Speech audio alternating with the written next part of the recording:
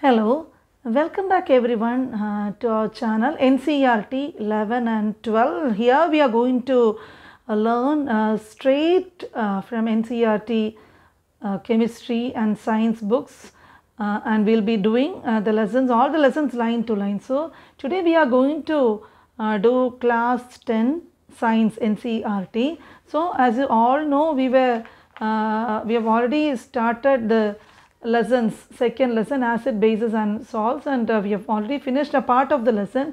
And in our previous session we learnt about the importance of pH in everyday life, and we discussed all the all the concepts about pH value and about the importance, so today we'll just start with the concept more about salts. Okay.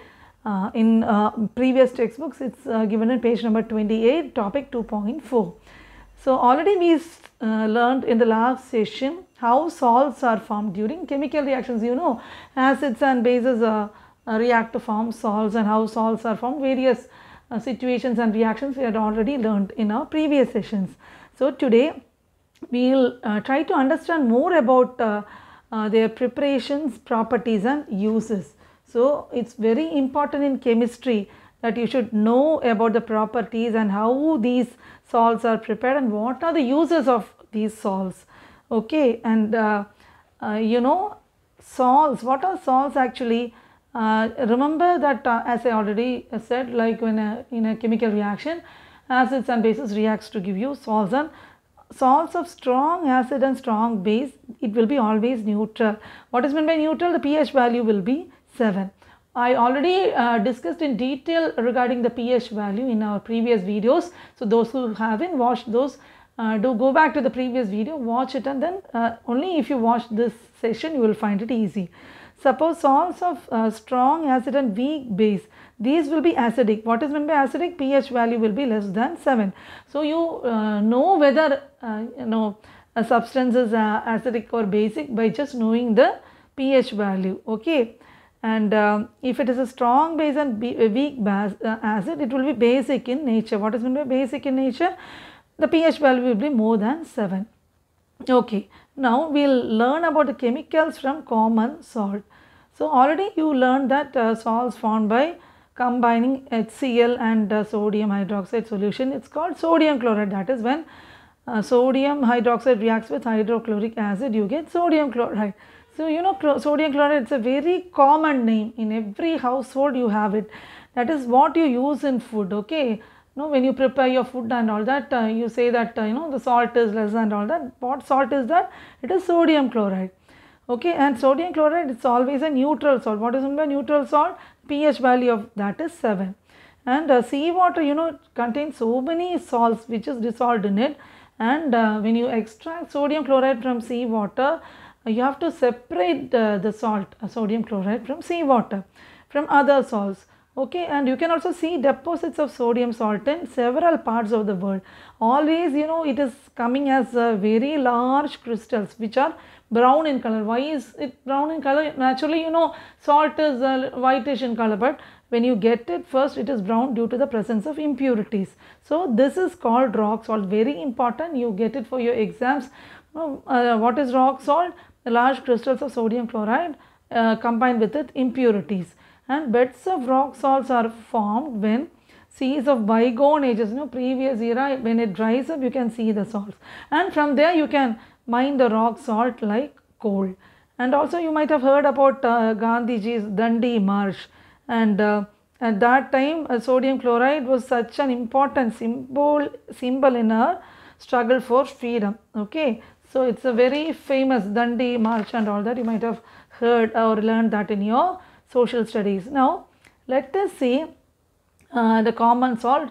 It is a raw material for chemicals. Okay. See, the common salt obtained, it is very useful, and so much of importance is there because it is a raw material for so many materials of daily use like sodium hydroxide, baking soda, washing soda, bleaching powder, and so many other more.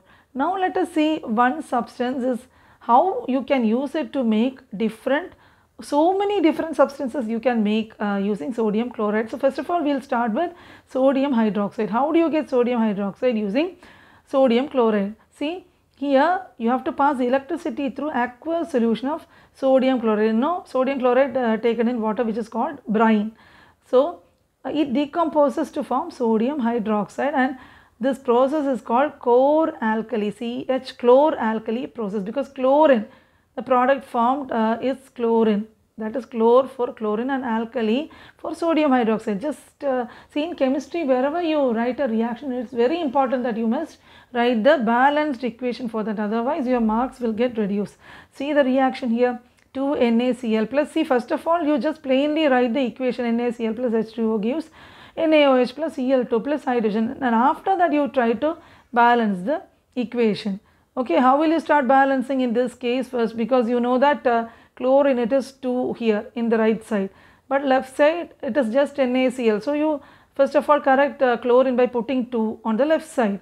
Okay, now chlorine is okay, balanced, but sodium is 2 on the left side. Right side it is only 1, so put another 2 over here. Now sodium is balanced, chlorine is also balanced, but see, hydrogen, how much hydrogen is here?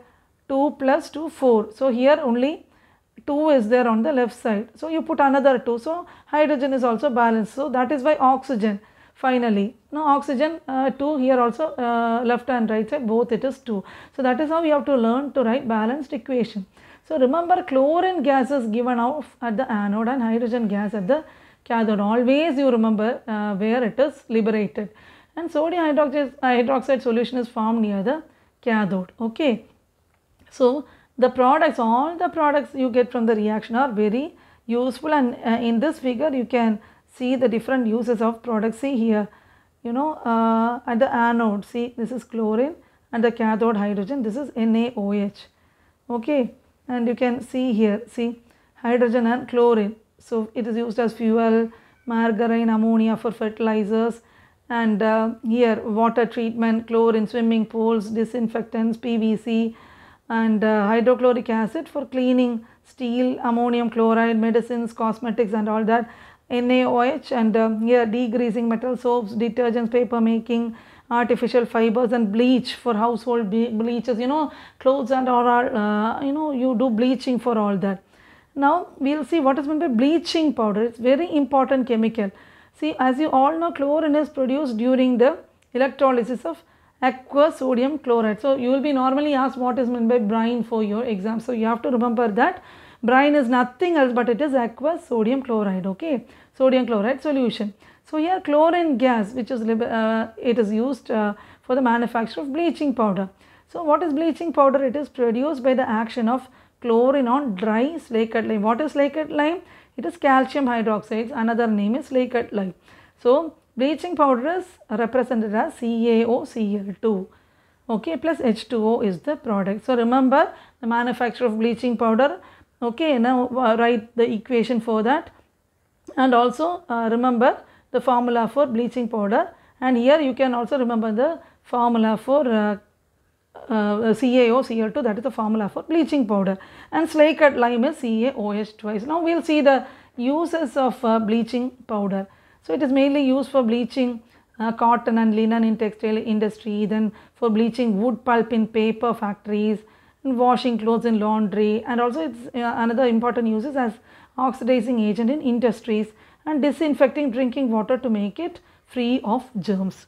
Okay, so we'll continue with the remaining few salts also in our next session, and with that one more session we'll be completing this chapter. Then after that I'll help you out with the questions given in the behind the textbook, and also the summary is very important. You have to learn the summary also, and I'm also always very happy and proud to see that many students are subscribing to our channel, and just don't go without just watching the videos, and don't leave without subscribing. Those who haven't subscribed, please do subscribe for the channel Amazing World of Science, and regularly watch the channel, for I'll be uploading science and especially chemistry from classes 8 to classes 12, and because I'm moreover focusing on 10th and 12th also will be starting quite soon, because line to line